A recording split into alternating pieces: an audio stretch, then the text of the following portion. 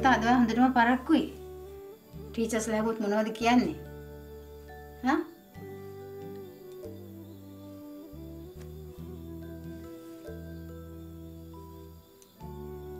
මොනවද ගෑනුනේ දිහා බලන් කරන්නේ? අම්මේ අද කවද්ද? මොන කොටුවද? අද කියන්නේ මේක 16. මේ කොටුව.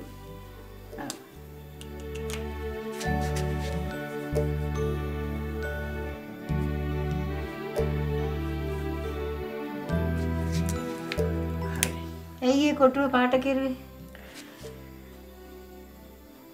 නිකන්.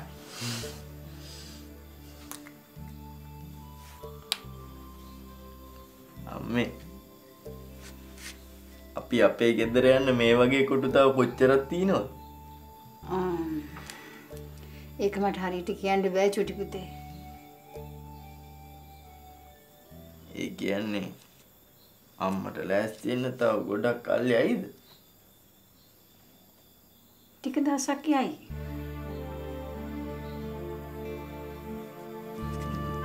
එහෙනම් මං සෙන්ටර් ගිහිල්ලා එනකොට අම්මා ඒ ටික දවස් කල්පනා කරලා මේ මං කතරයක් ගහලා තියෙන්නේ. ඒ වගේ මේ ඔක්කොම පාට කරලා තියන්න. මට එතකොට ආවම ගණන් කරන්න පුළුවන්.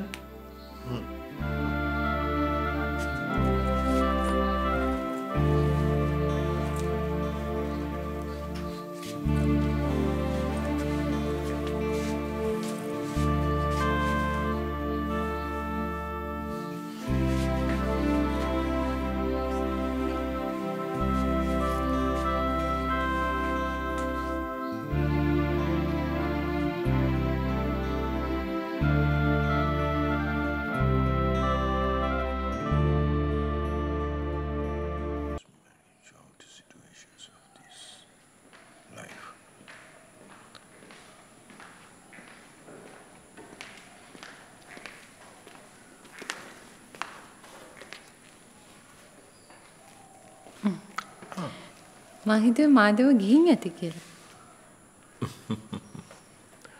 මම ගියාද කියලා බලන්න දාන්නේ. වාඩි.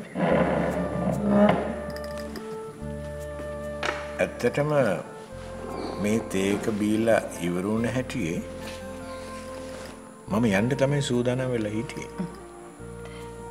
එතකොට මාදවගේ ගමන පරක්කු කළේ තේක.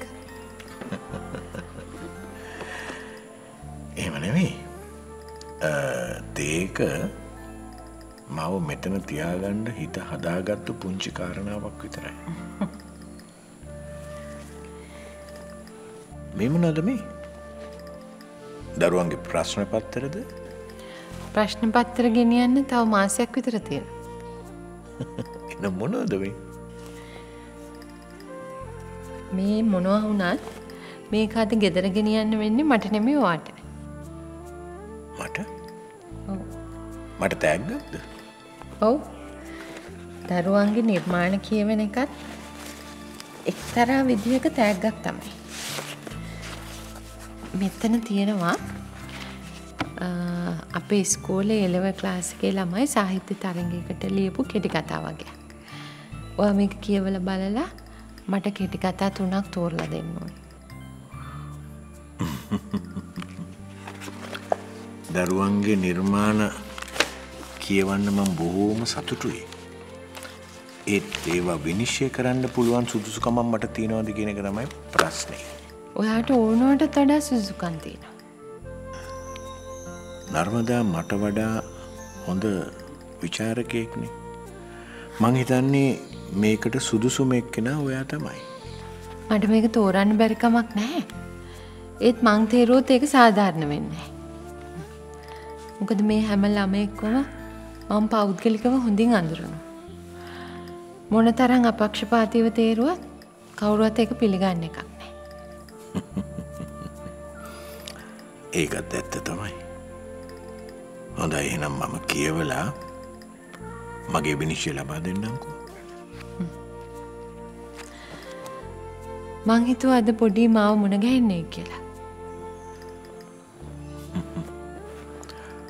පොඩිට ඔයාව හොයාගෙන ඉන්න තරම් මානසික මට්ටමක නෙමෙයි එයා දැන් ජීවත් වෙන්නේ. ඇයි? යට මොනවා හරි කරදරයක්ද? අන්නර ප්‍රියන්ත මල්ලිගේ බයිසිකලේ මේ කවුද අරගෙන ගිහිල්ලා. ඒ නිසා ප්‍රියන්ත මල්ලි දැවැන්ත මානසික අර්බුදයක ඉන්නේ. අනේ දෙයනේ. පොඩිටත් තියෙන පොඩි කරදර නෙමෙයි. මේක හරියට රිලේ එකක් වගේ නර්මදා. එක ප්‍රශ්නයක් දුවන්න පුළුවන් උපරිම දුරක් දුවලා ඉවර වෙගෙන යනකොට ඒක තවත් ප්‍රශ්නයකට මාරු වෙන්නේ හරියට අර බැටන් එක මාරු කරගන්නවා වගේ. ඒක නම් ඇත්ත මාදව.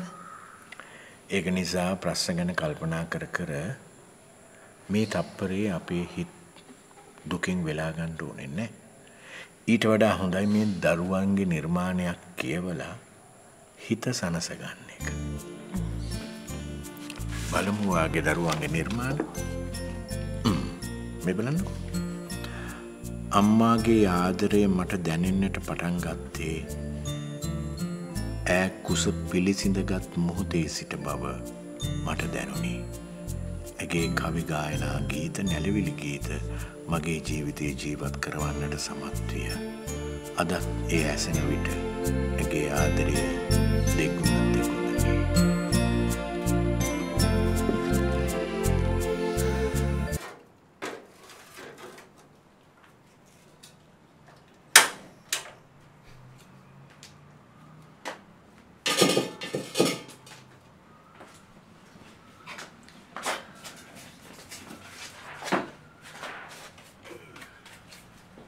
පුතේ.